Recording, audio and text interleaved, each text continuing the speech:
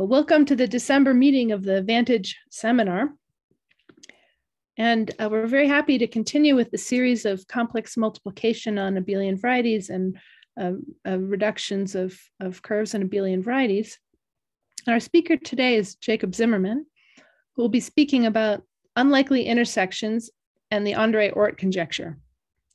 And Jacob, is it all right if we video this talk? Sure. Oh, great. And Jacob said it's fine with him if you want to ask questions at any time. So feel free to do that. And please go ahead. Great. Thank you so much. It's a great pleasure to be here. And yeah, please do ask questions at any time. That always makes everything go better. Yeah, so I'd like to talk about the André-Oort conjecture, which recently has been solved in full. And what I want to indicate is sort of a bunch of the mathematics that goes into it, because one really nice thing about this conjecture is it brought together a whole bunch of different fields that have now branched off into their own little stories. So I want to begin by explaining where the conjecture comes from. And it comes from a very concrete setup, which doesn't require much background, which is always nice. Essentially, it comes from a conjecture of Lang about polynomial equations and looking for solutions to those polynomial equations in roots of unity. So basically, if you write down an algebraic equation in, let's say, two variables, x and y, or if you prefer, you can allow Laurent polynomials, you can invert x and y, it doesn't really make a difference. Then you can ask, does this equation have solutions in roots of unity? And of course, it's too much to hope for that the answer is no there, because if I just give you some roots of unity, you can set up an equation with those roots of unity as the solution. And so Lang had the very good thought to ask, well, when can we write such an equation down, which will have infinitely many solutions in x and y, such that they're both roots of unity? And this is a very typical kind of construction in unlikely intersections. You sort of ask what you expect to happen, and in principle, you expect a random equation to not have a random point as a solution to it. You can, of course, engineer that unlikely thing to happen finitely many times. So if I give you finitely many pairs of roots of unity, I can write down, through interpolation, an algebraic equation that satisfies by those finitely many pairs of points. But for that to happen infinitely many times, that's kind of unlikely. That should have a reason behind it. And so formally, Lang made his conjecture in the language of algebraic geometry, because it's much more convenient. So essentially what this becomes is you ask for curves C inside the two-dimensional torus, C star squared. And you ask, well, suppose this curve has infinitely many points on it, which are zeta, eta here in this theorem, such that zeta and eta are both roots of unity. Then what has to happen? And the solution is that there has to be some structure to this curve that is multiplicative, because roots of unity are defined through a multiplicative relation. They're just numbers whose some power of which is 1. And so if your curve is of this form, where x and y, the two coordinates, are related through a multiplicative identity, then as soon as x is a root of unity, so is y. And so it's easy to see that you can get infinitely many solutions for these kind of equations. And the theorem of Lang, at least in the case of n equals 2, we're looking inside c star squared, is that this is all that can happen. You have to be a little bit careful. You have to allow m and n to be arbitrary integers here, which is why it's more convenient to allow Laurent polynomials. But this is the only thing that can occur. So if we branch out and think about this a little bit geometrically, instead of just writing down an explicit equation, what kind of structure is this? Well, if x to the m, y to the n were to equal 1, if we looked at that equation, then that would define an algebraic subgroup. It would define an algebraic variety such that if you take two pairs of points on it and multiply them, just coordinate-wise, you get another one.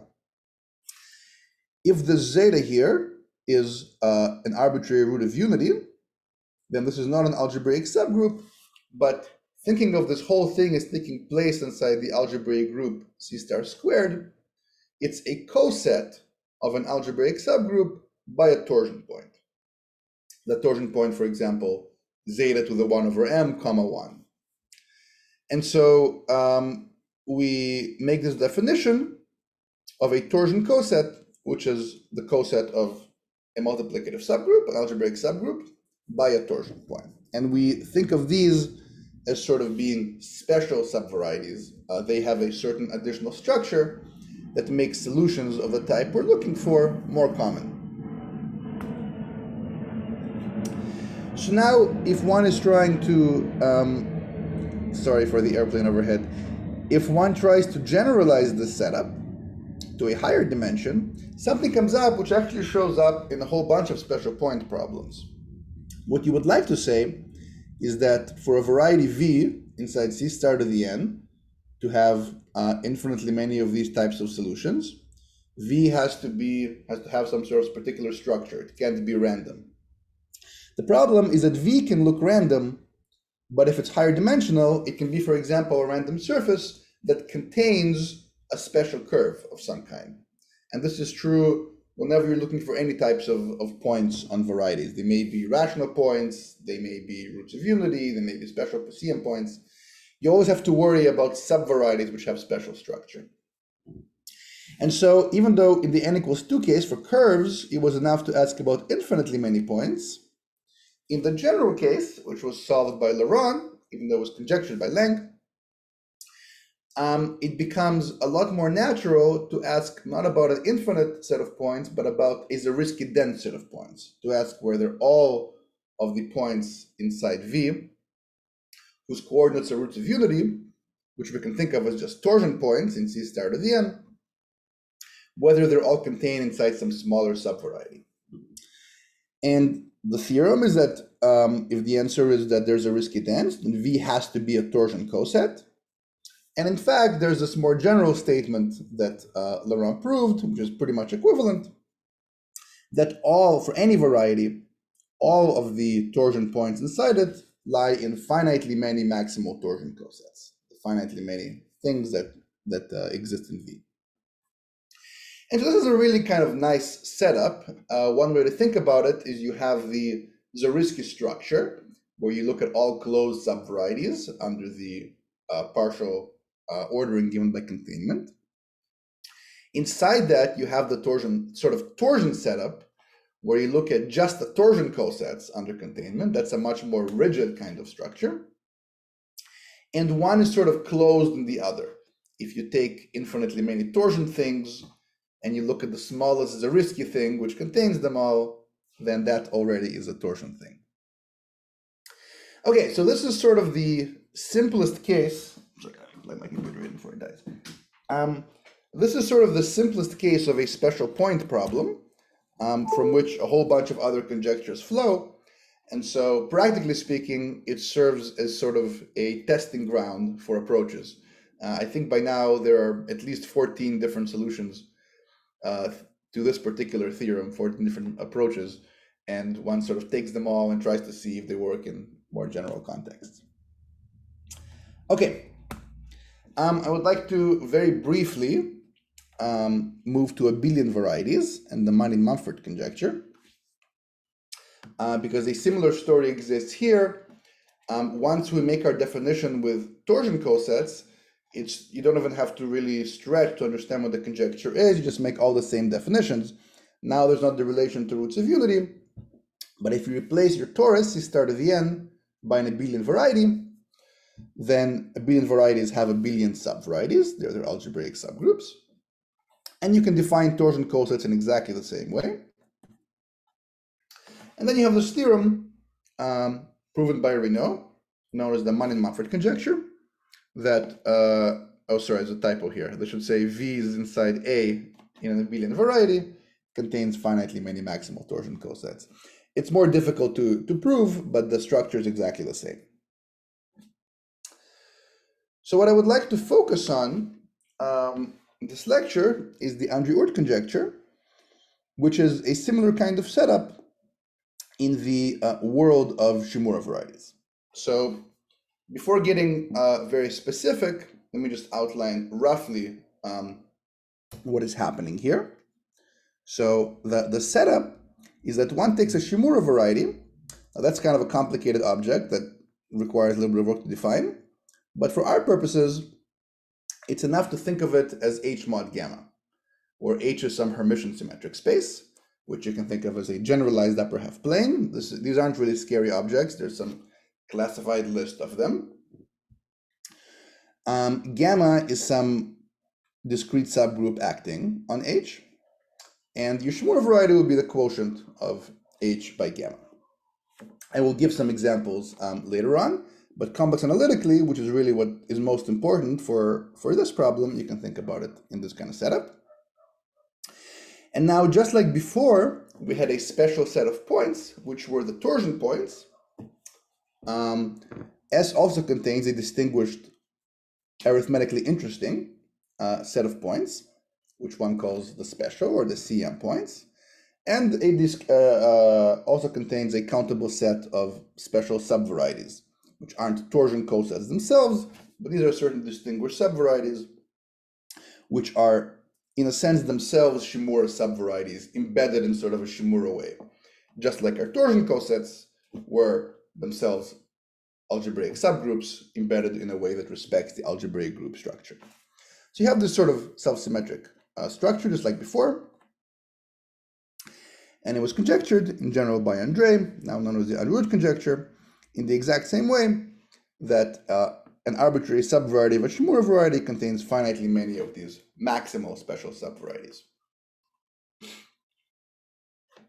And there's kind of a long history of this conjecture. André had got the first unconditional result in the case of the modular curve squared. Then there was a lot of work based on an idea of Edixhoven, eventually proven by Klingler, Ullmo, and Yafev, affirming the conjecture under the generalized Riemann hypothesis. And then a new sort of strategy came in by Pila, which is now known as the Pila-Zanier strategy. And this is what we're going to focus on today. I'm going to explain how this strategy works and what kind of mathematics goes into it. Okay, so, sorry. There we go.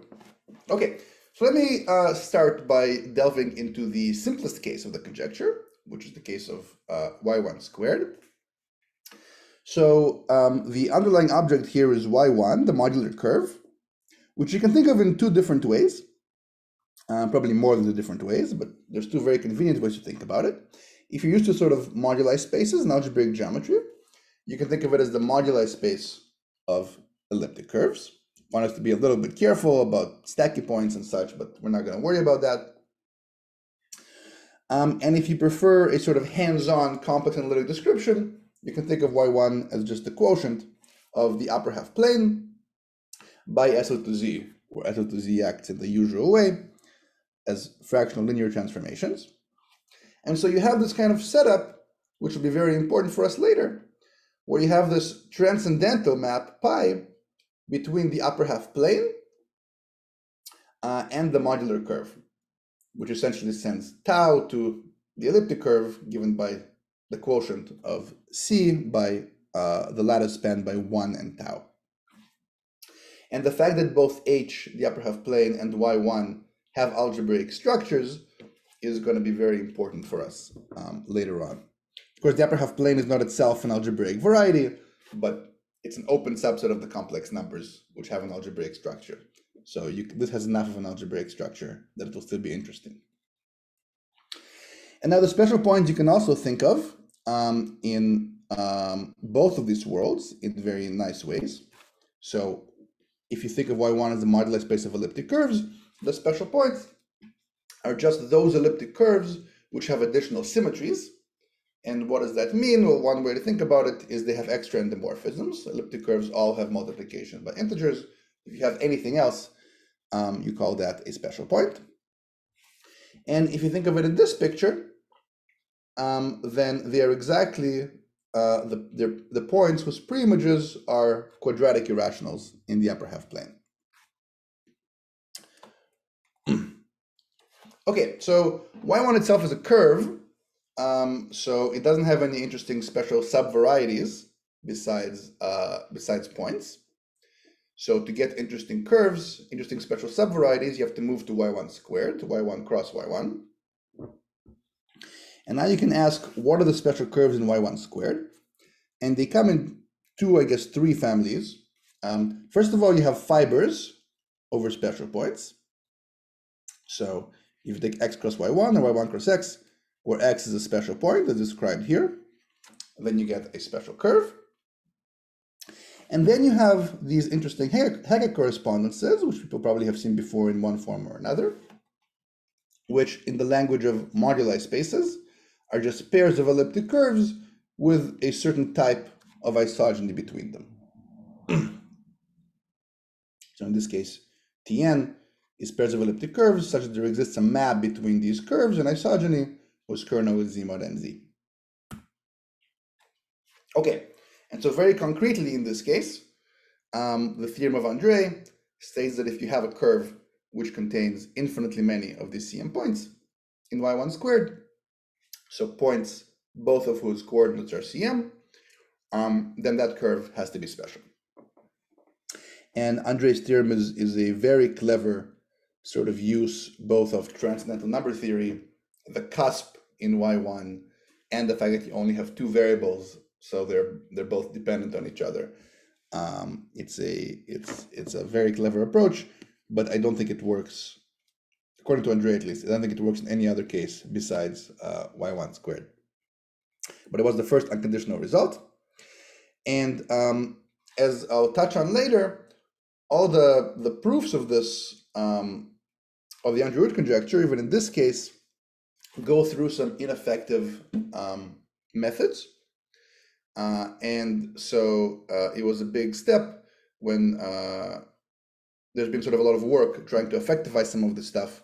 And in particular, this theorem of André was proved effectively by Kune, Bilou, Masser, and Zanier in 12 and 13. In particular, they have some, I think they looked at the specific curve J1 plus J2 equals 1, and they can show that that has no solutions. There is no Cm points inside it. So the result isn't just effective, it's also practical to some extent. And there's currently being done some interesting work on doing the André-Oort conjecture effectively. Okay, so the next example, which is sort of accounts for, I would say, half of all Shimura varieties, is AG, which is a very similar story to the modular curve, but it's higher dimensional and therefore more complicated. Just to give you a sense of how these things look. So AG is the moduli space now of a billion varieties, G-dimensional, principally polarized abelian varieties. And it's also of the form, just like the modular curve was something mod discrete group action. Here it's the same story, but a little more complicated. You look at symmetric matrices, x plus iy, and you take an open subset defined by, before we had y is bigger than 0 was a number, and now you insist that the imaginary part y is positive definite as a quadratic form. That's what this y is bigger than 0 here represents. And there's a certain action by the symplectic group, which is sort of a higher dimensional version of fractional linear transformations. You quotient out by that, and you get AG.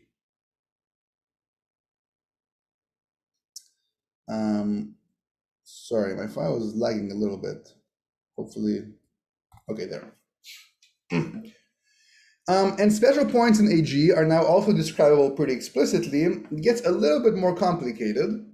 So from the moduli sense, you just want, it's not enough to ask for more symmetries because you have room for a lot of symmetries now. You want to impose sufficiently many symmetries that you just get discrete points instead of positive dimensional things.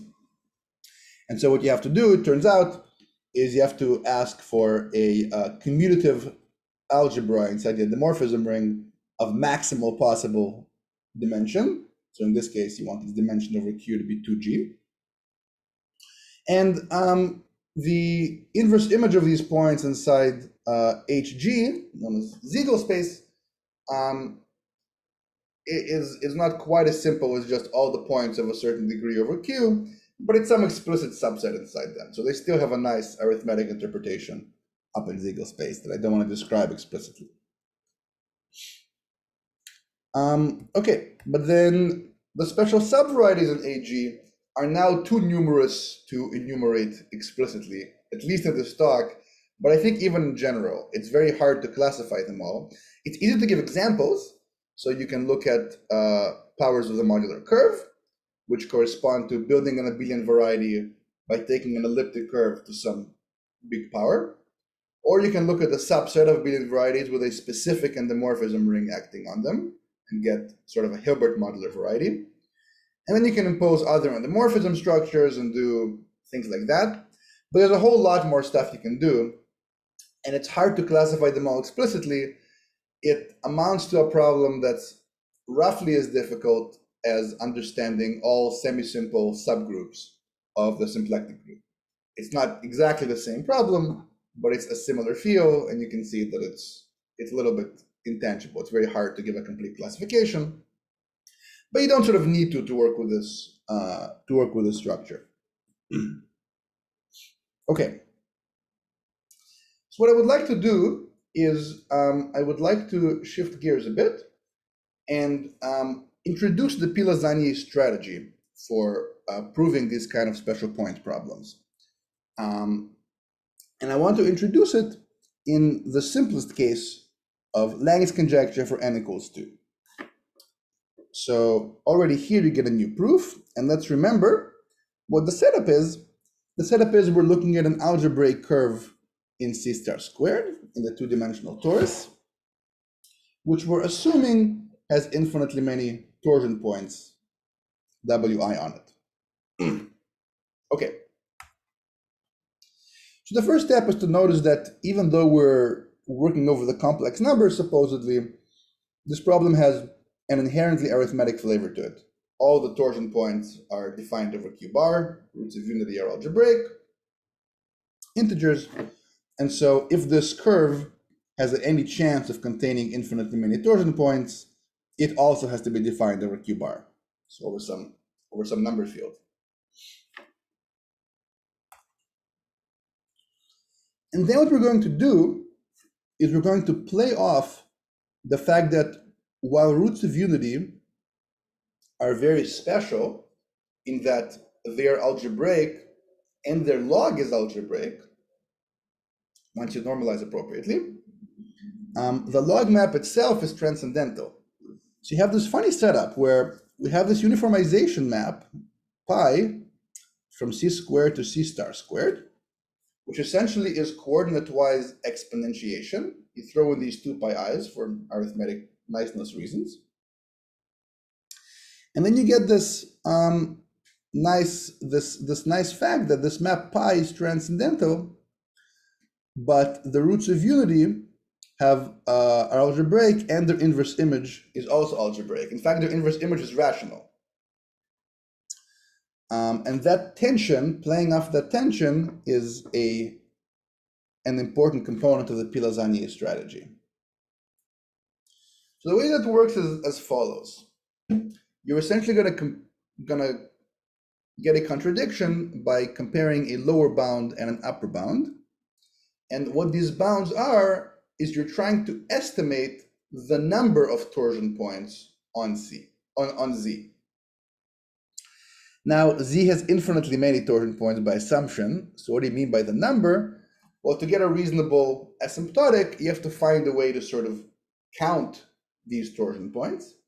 And you do this very simply by looking at the order of a given point. So if Z has a bunch of these torsion points, you say, well, how sparse is this sequence? In principle,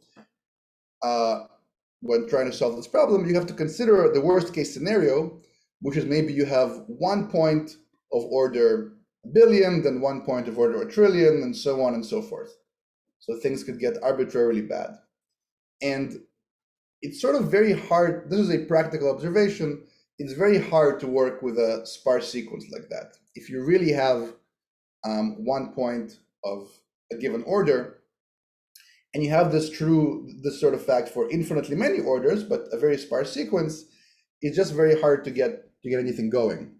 So all the proofs of Lang's conjecture, or these special point problems, begin with a kind of observation where you say, look, if I have one point, I better have many points that are similar to this point. So how does that work? Well, it works in this case by considering the Galois action. So let's say our curve Z is defined over Q instead of just some number field, just to make our life easier. And let's say it contains a torsion point, which I'll write as pi of A over n, B over n. So e to the power of 2 pi I A over n and e to the 2 pi I B over n. So this is some point of order n that's inside Z. Now, the nice thing about roots of unity is we know exactly how the Galois group acts on them. It just takes these A's and B's and it scales them. So you raise roots of unity to a certain power when you act on them with the Galois action, and any power that's reasonable is allowed. So formally, if you have pi of A over n, B over n, then for all C's co-prime to n, you also have pi of CA over n and CB over n, if you act by the Galois group action. And so that means that if you contain a single point of order n, sorry, this 0, 1 is also a typo, I apologize, then in fact you contain phi of n such points, because you can just look at all different C's co-prime to n. And phi of n is pretty big, so we're off to a good start for our lower bound.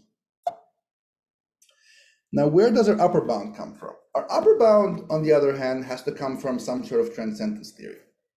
So our curve Z is algebraic down in C star squared, but the map pi is extremely transcendental.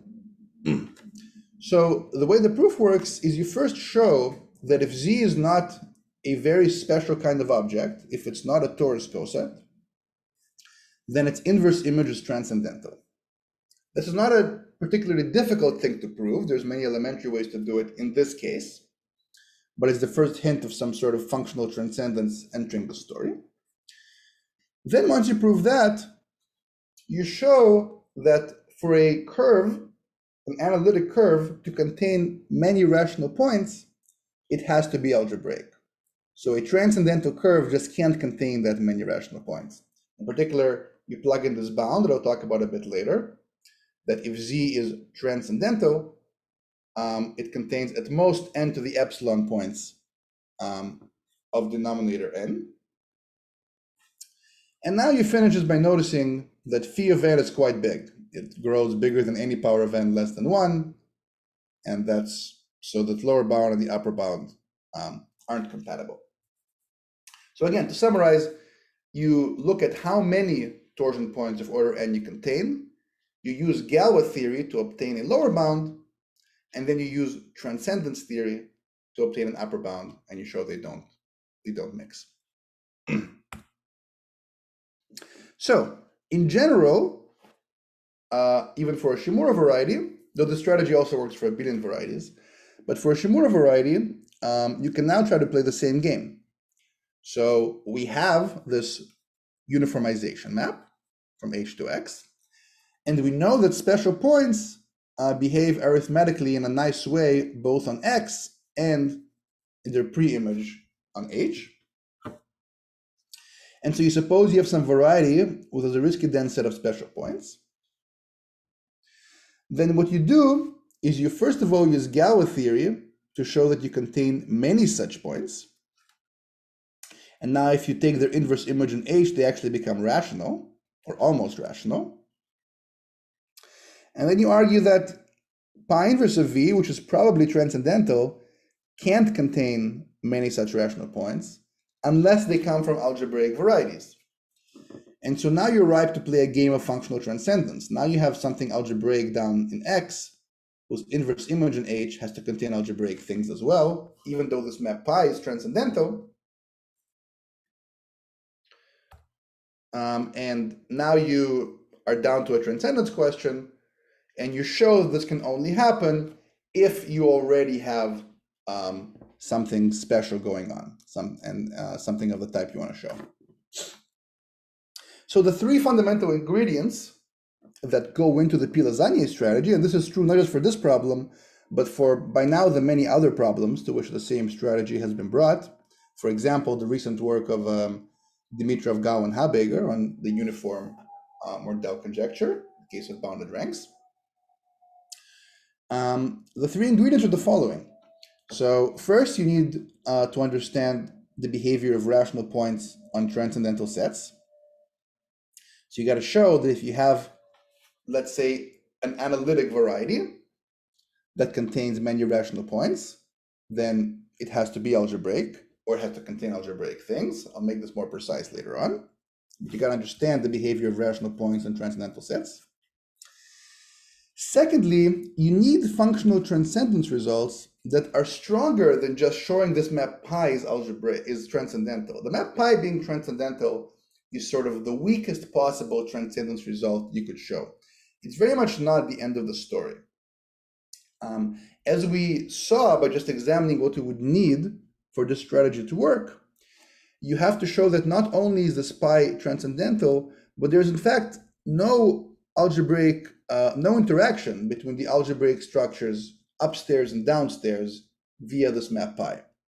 So at the very least, you want to understand the varieties that are algebraic in both worlds, in X, whose inverse image in H is algebraic. And then you also want to understand more than that. You want to understand when can you have an algebraic thing here whose inverse image here contains something algebraic, questions like that. So you have to understand some functional transcendence. And then finally, the ingredient which in the case we just went through is easiest, but ends up being the hardest ingredient in the general case, you have to understand the Galois theory of what's going on. Because the Galois theory is the only method you have of saying that once you have a single point, you in fact have many points. Look at your Galois orbits. So you have to show that if you have a special point and you look at its Galois orbit, then that Galois orbit is big when you measure in some particular way compared to the complexity of X. In the setup we just went through, we defined the complexity to be the order of our torsion point.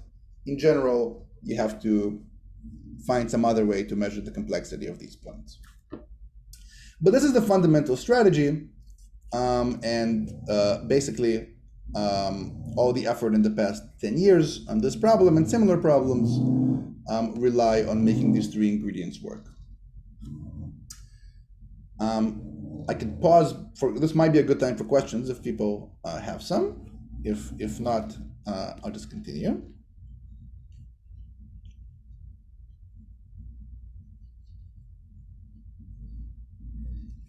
It sounds good. I'm especially interested in the large Galois orbits part. Sounds good. All right. So I'll get to that part last, unfortunately. But let me start with the other two briefly. So let's first talk about rational points on transcendental sets. So this is the ingredient which was sort of known ahead of time. Pila had been working on this before he started working on these special point problems.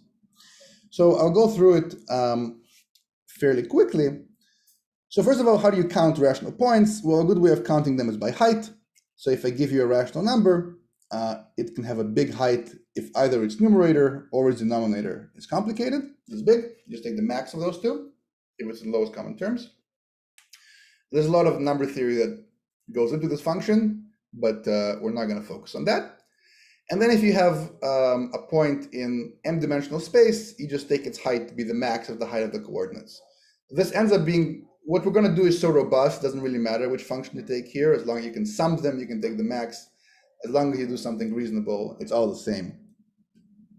And then for any set S, you want to define a counting function of how many rational points does it have, just by setting n of s comma x to be the number of rational points on S with height bounded by x. This is just a sort of setup that allows you to count rational points on sets. Now, this work starts with a theorem of Bambieri-Pila in '89, which resulted from answering a question of Peter Sarnak about whether low-degree algebraic curves have the most algebraic rational points they could possibly have. And the theorem is the following, that if you look at irreducible, compact, real analytic transcendental curves, so the first three words here are just to make it a nice set. You don't want some piano curve. And the transcendental adjective here just means your curve is not algebraic. So literally it means it doesn't satisfy a polynomial relation in your variables. Then it doesn't have many rational points. What does that mean? It means that if you count the number of rational points up to x, you get something subpolynomial, growing slower than any power of x. I want to make two remarks. One is that if you're algebraic, that doesn't mean you have rational points all of a sudden. As we all know, most algebraic curves in some sense have finitely many rational points. So this theorem is saying that if you are to have any chance of having many rational points, you better be algebraic. Not that there's a dichotomy, because most algebraic curves just don't have any either. The second thing I want to mention is that the total number of points to go around is polynomial in x. That's a simple counting estimate. So this is to be interpreted in the loosest possible sense. This O epsilon of x to the epsilon doesn't mean you don't have rational points, and it doesn't mean those rational points aren't interesting. It just means that you sort of have not as many rational points as you could possibly have. You get some important saving.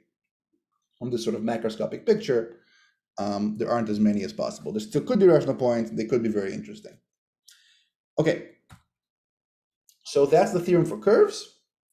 And I want to very briefly explain the idea behind this theorem. I'm not going to talk about the proof, but the idea goes back to a theorem of Yarnik, to an idea of Yarnik in particular.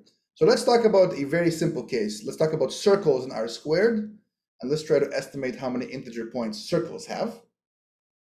Now, circles don't have that many points, but let's show that if you have a radius L, then the number of points is bounded by L to the 2/3. And the idea is, again, an upper and lower bound. So let's say you have three integer points which are close together. They're on an arc of length L theta, where theta you can imagine is some small number. Then what you do is you form the triangle between them and you ask how big is its area. Well, a triangle with integer coefficients with integer coordinates has to have area at least 1/2. It's Pick's theorem. So that's your arithmetic lower bound. On the other hand, if your theta is small, your triangle is extremely obtuse.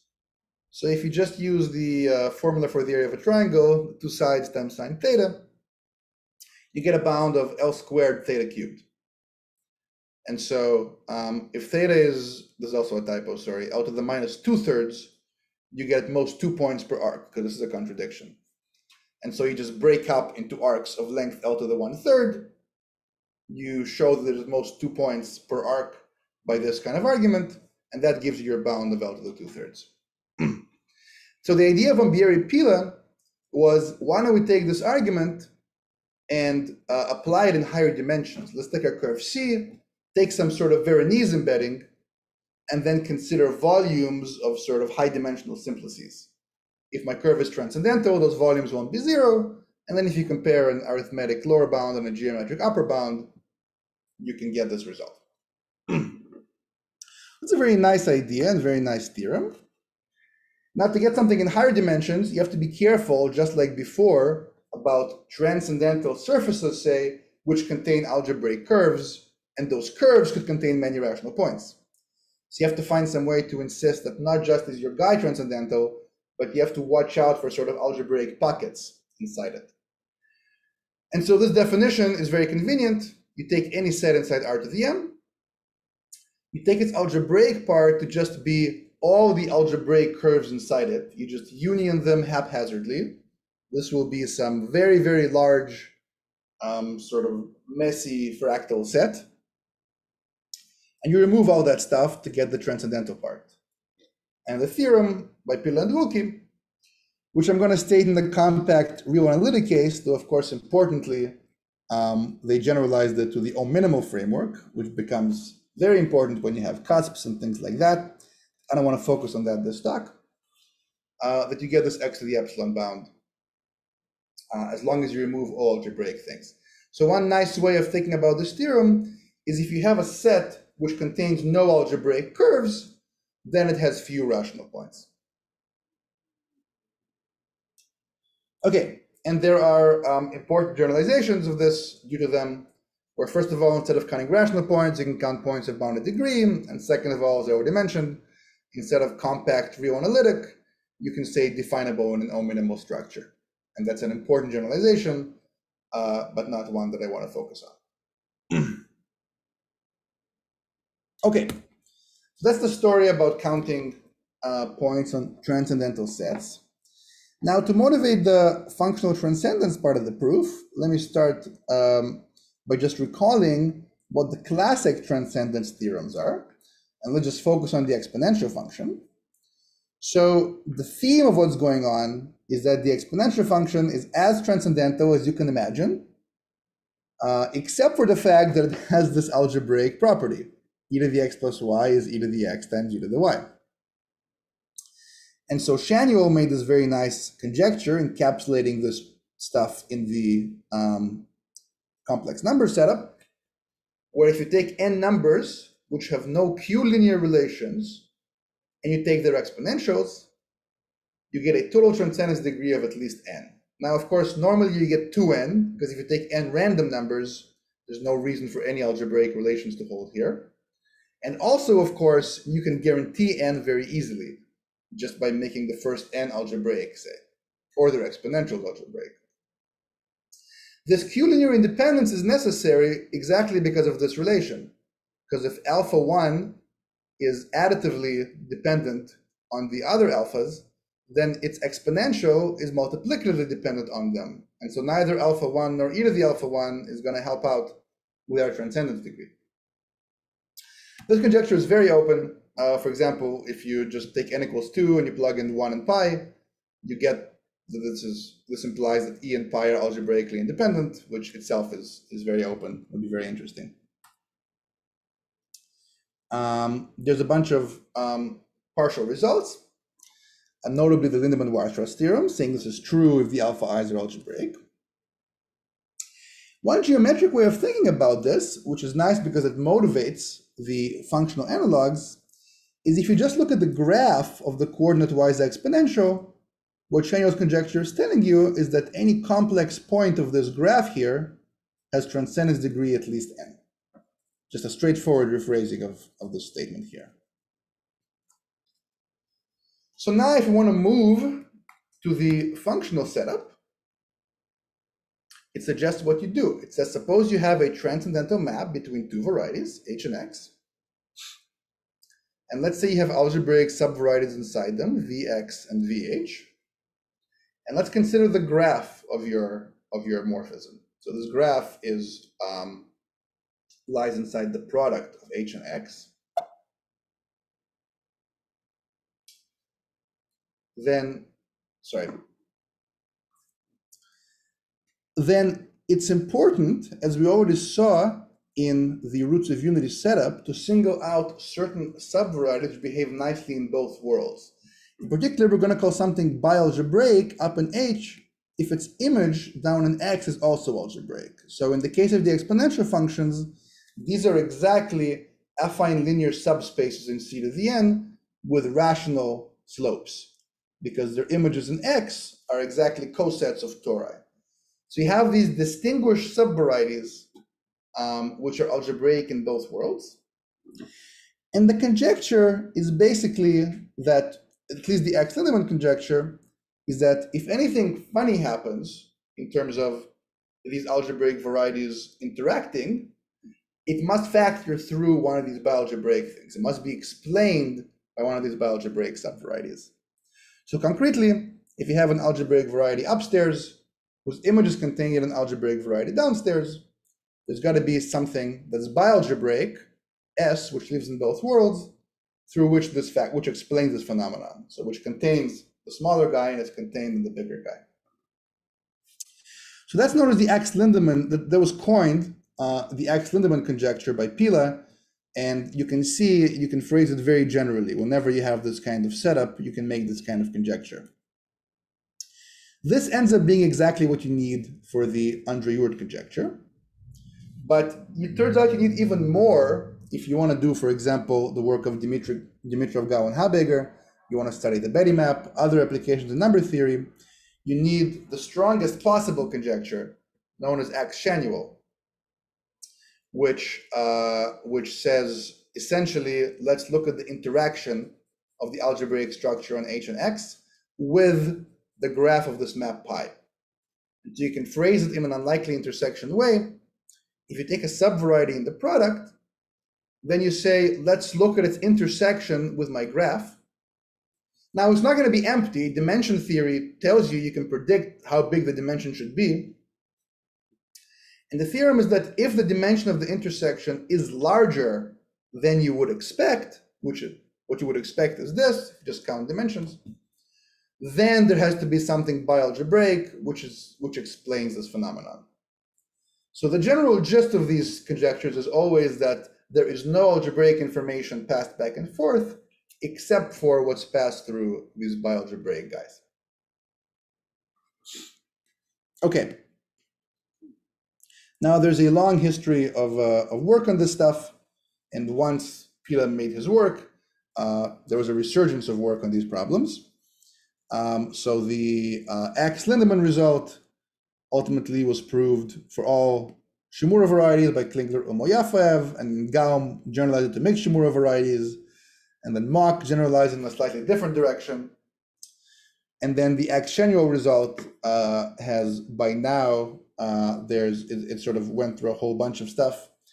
And there's recent work of my student Kenneth Chu, who's a grad student in Toronto, independently by Gao and Klingler, establishing this in the sort of, one might say, the most general setup of mixed Hodge structures, variations of mixed Hodge structures, which goes far beyond the Shimura variety setting. And there are sort of reasons one might care if one cares about doing things like Chaboutier results in higher dimensions. Okay, but so the functional transcendent stuff is well established at this point. One thing I would like to mention, though I don't want to go into the proof, is these things interact in very surprising ways. So surprisingly to Pila himself, when he tried proving this, in the proof of the functional transcendence results, you end up using Pila-Wilke, the counting results for transcendental sets, and O-minimality again.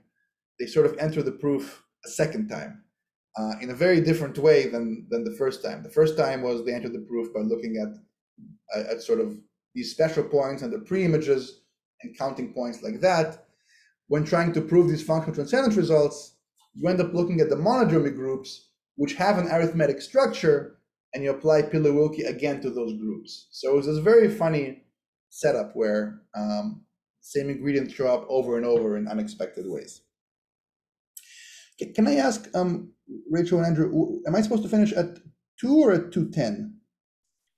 Well, usually at 2, but that's fine. Yeah. Thanks. All right. So let me say something about the last ingredient, which is how to establish these large Galois orbits. So the C star to the N case we already talked about. And the kind of result you need is you just need a lower bound in terms of the order to some power. And it reduces to this very elementary statement that phi of n is big. It grows at least like some power of n. Now, if one tries to understand the, so sorry, I don't know why this happened. Okay. If one tries to understand the abelian variety case, you end up needing a similar lower bound, but now it's much more complicated. You have to show that if you take a torsion point in a fixed abelian variety, and you look at its Galois orbit, then that orbit is large. It grows at least as quickly as the order of the torsion point to some power delta. There is by now a few different ways of proving this, but you can see already this has the sort of feel of like a Serre open image theorem. You want to look at the image of the Galois group inside the automorphisms of the Tate module. You want to show that's big enough to sort of make this work. And it follows from work of Masser. There's also independent work of Winterberger. But you end up having to study that Galois representation. In the Shimura variety case, it sort of the problem breaks up naturally into what happens for AG, which reduces to studying certain types of special abelian varieties, and to the exceptional Shimura varieties, which we haven't really talked about yet, but they're the ones that don't correspond to moduli spaces of abelian varieties. What you need to show is the following. If you have an abelian variety, you have a special point corresponding to an abelian variety with complex multiplication. Let's say you're in a simple case, so the endomorphism ring is just some order in some field. What you end up having to show, this is far from obvious, but you have to go through and sort of see what the right notion of complexity is. What you end up having to show, this was formulated by André-Oort as a conjecture, is that the Galois orbit of special points grows at least as quickly as the discriminant of your ring of endomorphisms to some power, depending on G. Now, I want to point out that it's not even obvious that you have finitely many special points defined over Q. There's no sort of, even that's sort of not clear. So you need this sort of growth rate, and it's not clear there is a growth rate. So yeah, one corollary is that there are finitely many CM points defined over Q, which I believe wasn't known. I don't know of a way to get this without doing some analytic number theory in this flavor. So I want to explain why sort of the obvious approach doesn't work in general. You might think CM points are very nice, and class field theory and the theory of complex multiplication allows you to understand these Galois orbits in terms of sort of classical objects like class groups. So for G equals 1, these Galois orbits are nothing but the class groups of quadratic fields, and this lower bound amounts to nothing more than the Brouwer-Siegel theorem in this context. In general, however, if you work out what happens in the higher G case, you don't get the size of a class group, but you get the size of the image of one class group in another through a natural reciprocity map. And the problem with, you can estimate both of these class groups, but what ends up being difficult is that if you want to estimate the image, you have to worry about the kernel, of course. And the kernel could contain torsion pieces, so torsion subgroups of your class groups.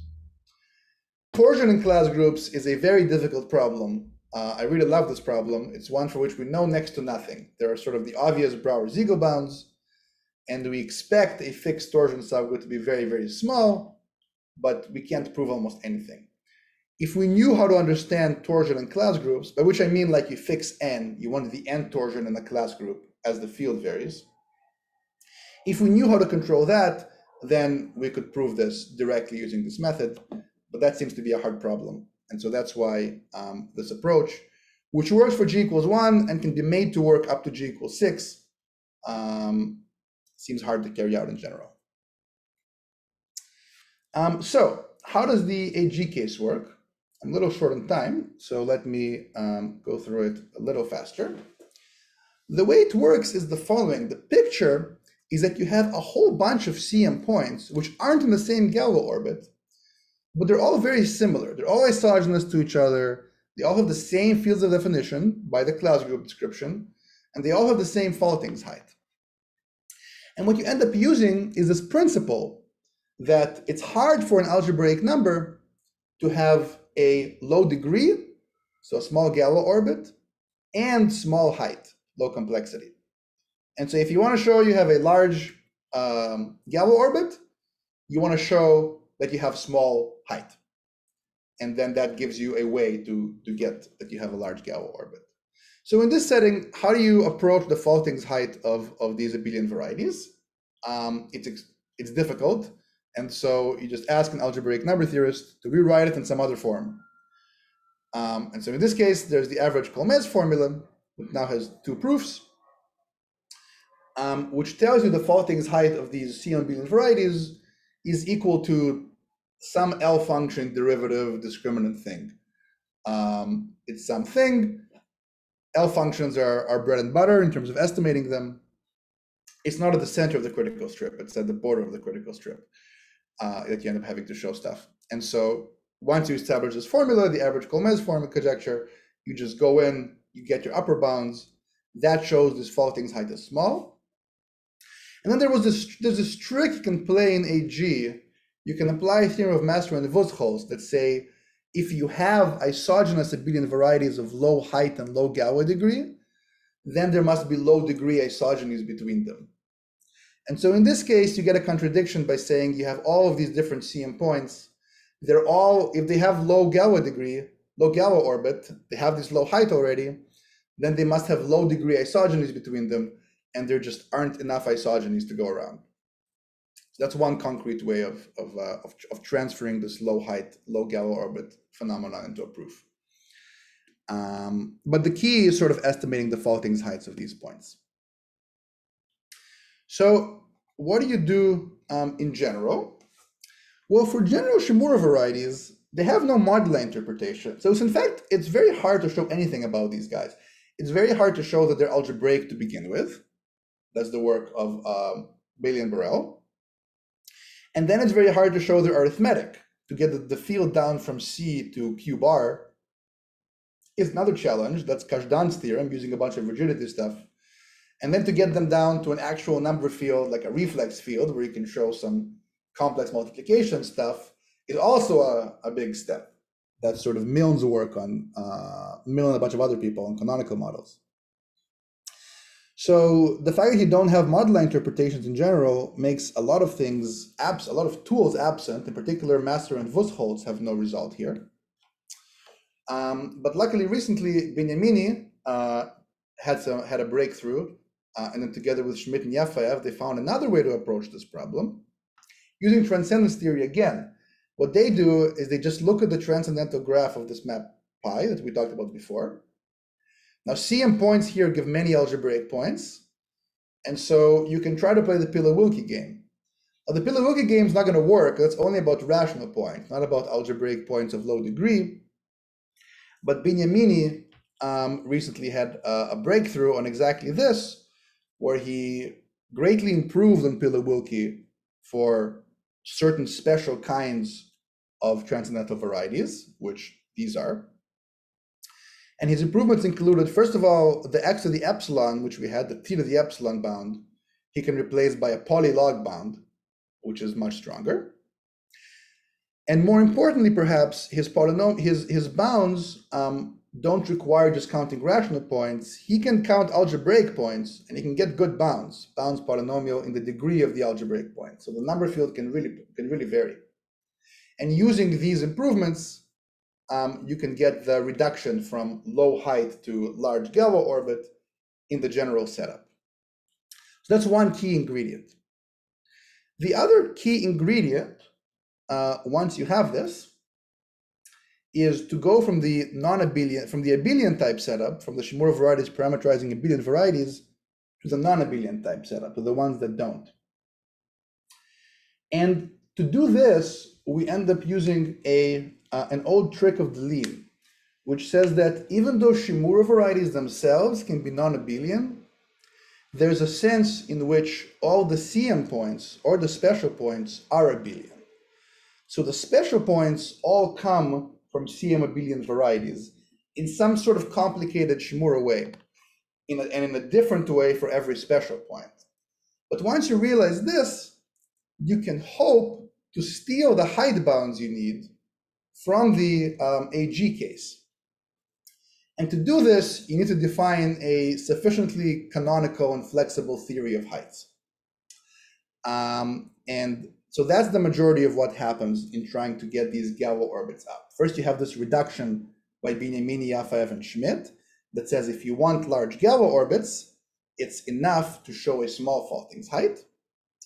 You have the small faulting height bound on AG using just an explicit formula, this average Colmes conjecture. And then you say that, well, my special points are all abelian type. So if I can define a general theory of heights which is sufficiently compatible with VaNTAGE heights to make the point counting stuff work, and sufficiently compatible with the Shimura theory that I can steal the bounds from the abelian case, then I'll be in good shape. So I have all these slides, which I didn't actually expect to get to ever, which kind of detail how this happens. Also, my computer's being a little slow, but I'll just show this slide, which is the idea is given the Shimura variety and an automorphic line bundle, you want to define a canonical height, which on the one hand behaves like a V-height. And on the other hand, it has good functoriality properties with respect to maps between Shimura varieties. And to do this part, you end up to construct this canonical height. You essentially make a height by doing it locally at every place. And that's where a lot of this recent work on p-adic Hodge theory, relative p-adic Hodge theory in families by Scholze and Yuan and Zhang and people come into play. So all this stuff happens, and thank you very much. I'll stop here.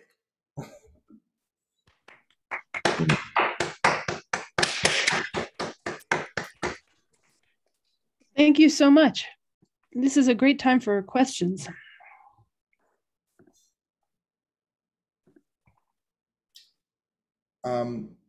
Yeah, Niels? Hi, Jacob.